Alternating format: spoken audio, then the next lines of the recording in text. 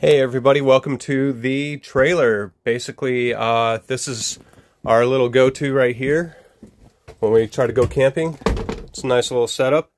I've got 3 batteries right here. I've got a charger, so if I'm on shore, I can charge it to shore grid.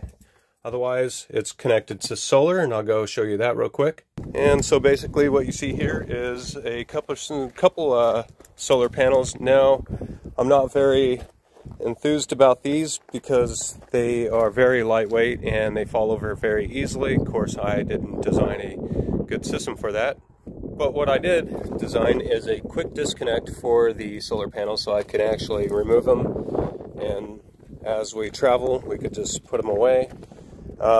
If I were to do it again, I would definitely do regular solar panels. But this is one way we keep the trailer all charged up.